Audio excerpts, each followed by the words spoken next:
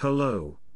Astronomy picture of the day, August 22, 2021.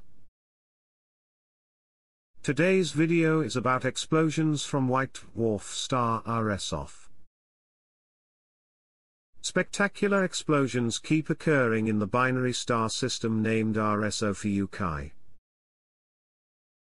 Every 20 years or so, the red giant star dumps enough hydrogen gas onto its companion white dwarf star to set off a brilliant thermonuclear explosion on the white dwarf's surface.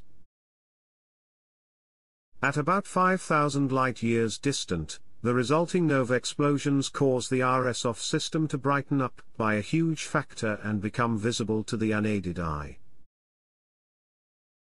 The red giant star is depicted on the right of the above drawing, while the white dwarf is at the center of the bright accretion disk on the left.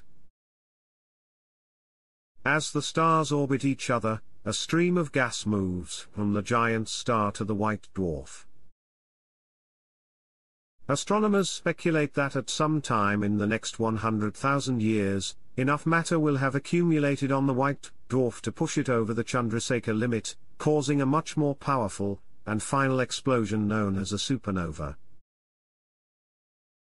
Starting early this month, RS Oph was again seen exploding in a bright nova. Thanks for watching.